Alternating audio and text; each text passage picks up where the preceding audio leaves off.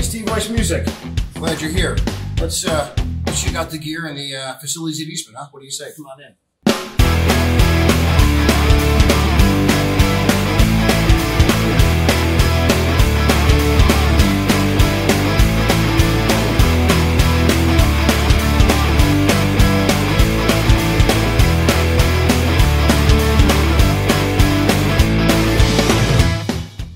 Hey, so we're in the percussion studio at the Eastman School of Music. This room means a lot to me because there's a lot of history in this room.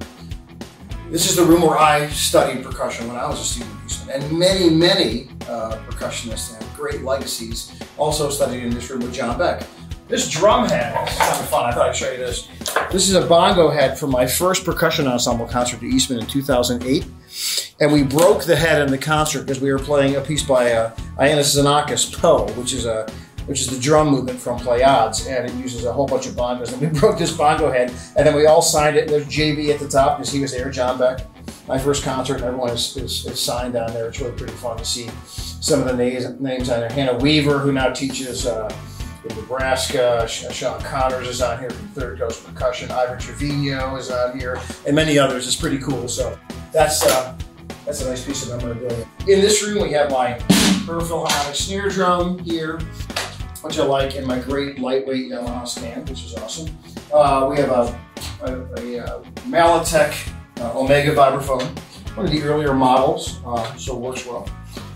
We have two Mimrim, two MJB Malatechs here. It's a special one that they made for me, and which is kind of fun because it has this nice MJB logo that my friend designed for me. All right, so in my mallet bag, of course, as you would expect, I have a lot of Burritt mallets. So I have my original line here. There's some 13s here. That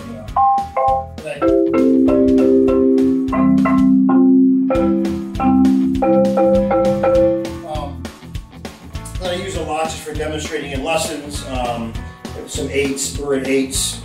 I have some of the Escape 10 series that I like to use and demonstrate with and have the students try. A lot of times I give them mallets that I have, so I end up missing mallets. I don't really have more mallets in there. Some of my ensemble series mallets here, 13s, the new series that just came out. My Zildjian cymbals, favorite company in the world. Got our great crash cymbals in here. Some Constantinoples. I love these straps. They make it so much easier for me to hold. But I always tell my students, you got to be up. Should be able to pick up a pair of cymbals and do a great crash right away. So this drum here is actually, it's kind of fun. This is a drum that I bought, gosh, I want to say maybe 2004 or I don't know when, in a PASIC. It was an Aspen snare drum. It was made by a student that used to study with Alan Abel, and one of my students was dating this young man, and I liked the drum. I mostly bought the drum, two reasons. One, I was trying to be a nice guy, so I bought the drum. That was kind of cool. But I also just loved the blue, so I bought the drum. But it had a different throw on it at the time that I didn't like. It had like these 3 levers. So I had Brian Stotz put a pearl snare system on it for me. And we have a little Black Swan muffling system put on there. So there's some holes here that I don't think it make a big difference. But the students will play on this sometimes, or they'll bring their own drum. But it works well. I have it over here. At this end of the studio for them to use. So, Malatech Glockenspiel here. I think it rings forever. It's a beautiful instrument. There you go. There's that puppy. And here we have a great Deegan Xylophone Super Radio model, I think from 1920, that I got from Gilberto back in the day when I was in Chicago. And I bought that right before I came to Eastman in 2008. It's a beautiful instrument that I love to keep in here. It's a 4 octave. Use it mostly for orchestral studies. Do a lot of extra work on both these instruments here. Of course, like most studios, and they kind of some of these are kind of funny, but I have these posters from many years of concerts around the world, and took special memories for me that I like to keep up in here. And things that the students have given me in the past, and things that we've done here. It's kind of special for me. Up here we have, I got to stick this one up here. This is our plaque from performing at this year's PASIC for being one of the winners of the International Percussion Ensemble Competition. This is this year's plaque. Before we move on, there's a great quote that I love on my door here. The artist is nothing without the gift, but the gift is nothing without the work. Nothing is more true than that. I want my students to see that every time I leave the room. So why don't we move on? We'll go down the hallways of Eastman. We'll head over to the annex, which is a part of the school that's attached to the main building where most of our practice rooms are. This is the annex area where many of the practice rooms are.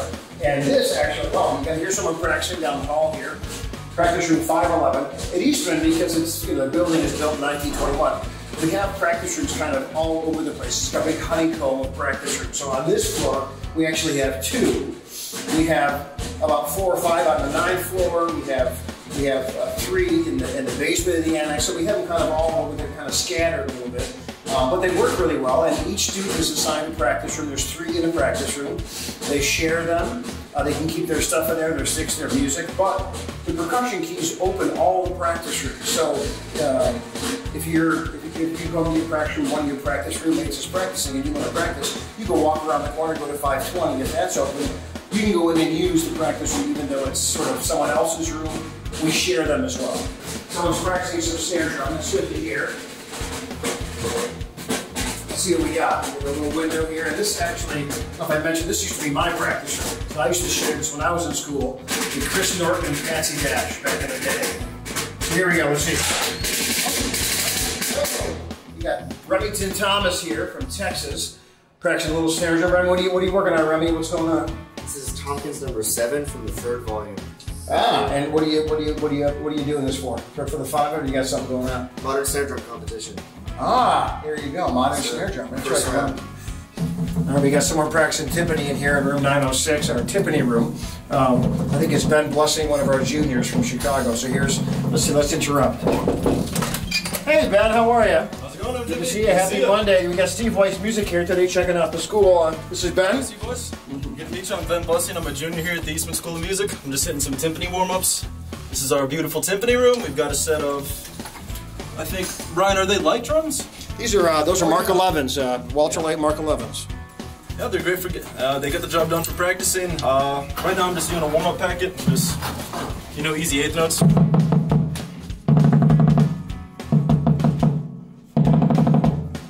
of course, gotta use the David Herbert 3s. They're standard at the Eastman School of Music.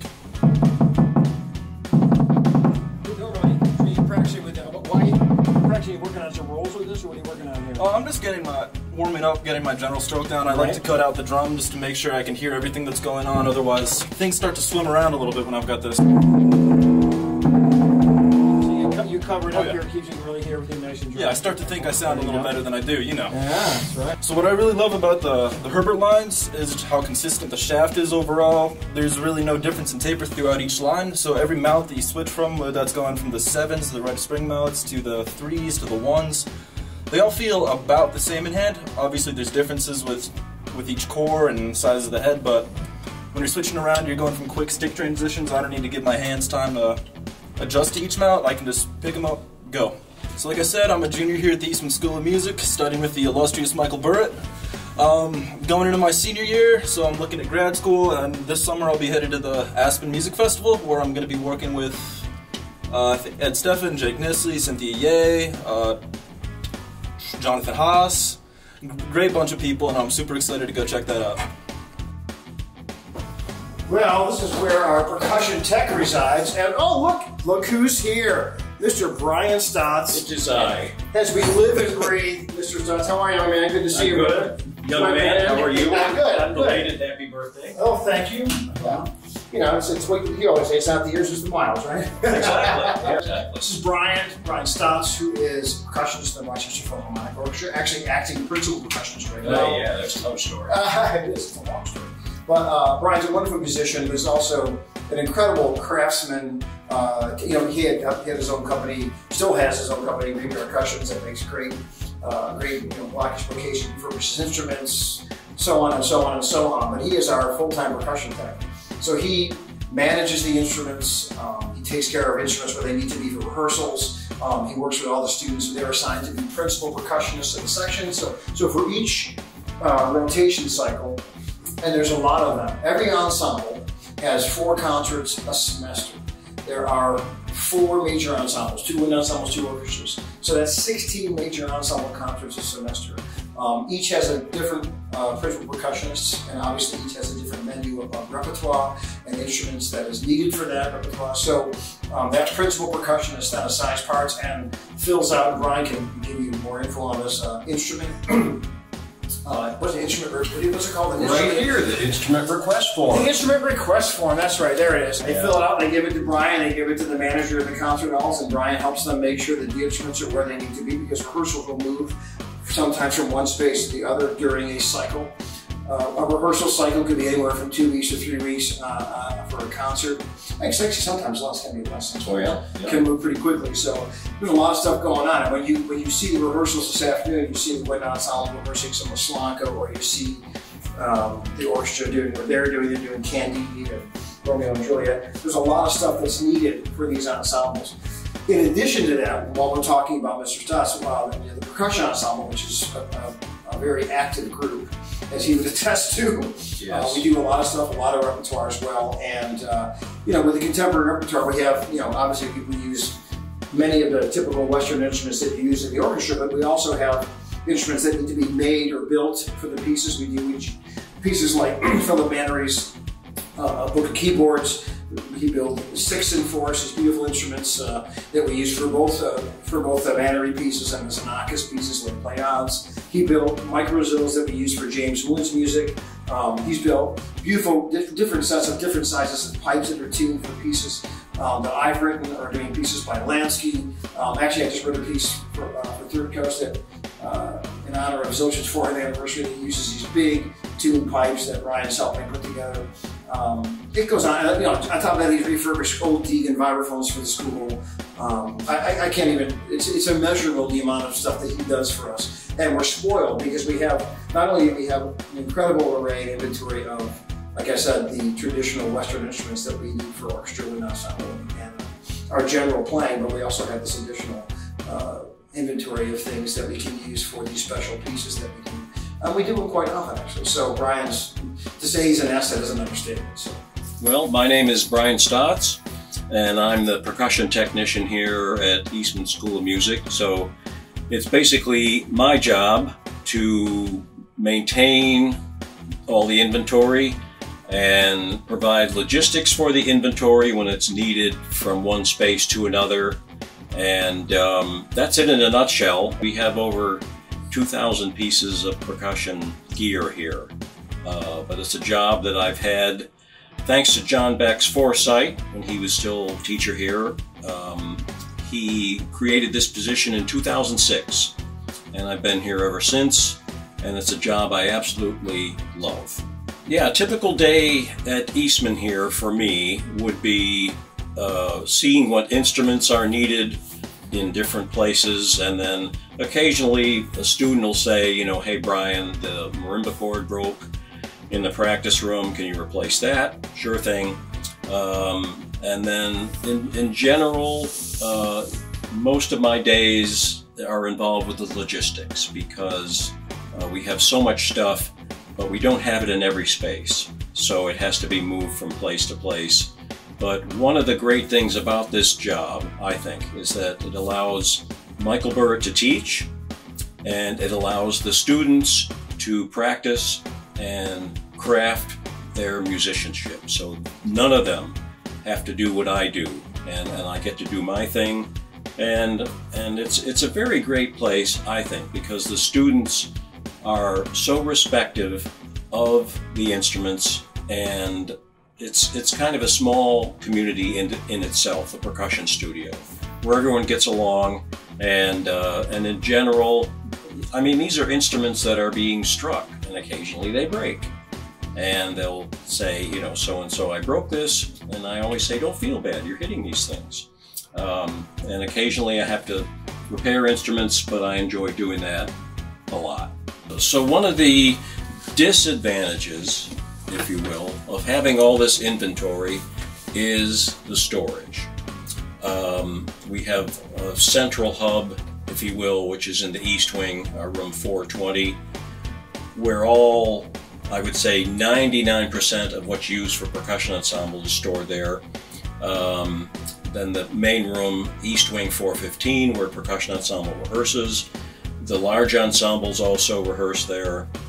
Then we have other individual practice rooms. I believe there are 12. We have 2 rooms specifically for multiple percussion setups, and then our various rehearsal and concert halls. Eastman Theater, which is a very famous concert hall celebrating its 100th anniversary this year. Kilburn Hall, Hatch Hall, etc., etc. And then, as I call them, I have numerous secret storage spaces where some of the unusual instruments are kept. This is the newer wing of the school. We call it the Eastman East Wing. We do much of our percussion work up here. We use this for percussion studio class. We use this for all of our percussion ensemble rehearsals. So this is, for us, a wonderful part of the facility and something that we use. I mean, we use this every day. The students, without this, we'd be in trouble, and we're really grateful for this space. So.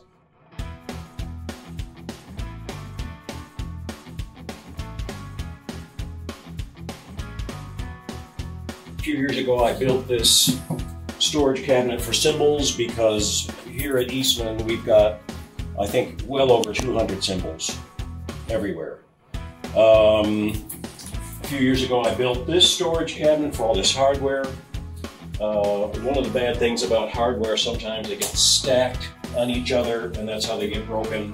And I got this idea from a friend of mine who plays in the Buffalo Philharmonic, and I rearranged it a little bit to make it more compact, but as you see, full of stands. Gongs, chimes, bass drums, and crotales. This is a new addition I did last summer because we have all these tuned tie gongs, which used to be just piled on each other, and they get knocked out of tune. And I had to have a few of them tuned over the summer, and I thought there's got to be a better way. So this is a design that I came up with. So every gong has a slot, and there's no way they can get dinged as long as they're put in there carefully. But thanks to the grad students, cleaned up over the weekend when recitals and juries are going on, it's really jammed. It still is, and MJB mentioned about when we first saw the plans for this, we thought, look at all this space. And then as soon as things started to come in, it was, oh, I wish it was bigger. Because it's so convenient having this room where, okay, we need Almglocken or whatever, and they're right there instead of having to move to another space. So it's really ideal.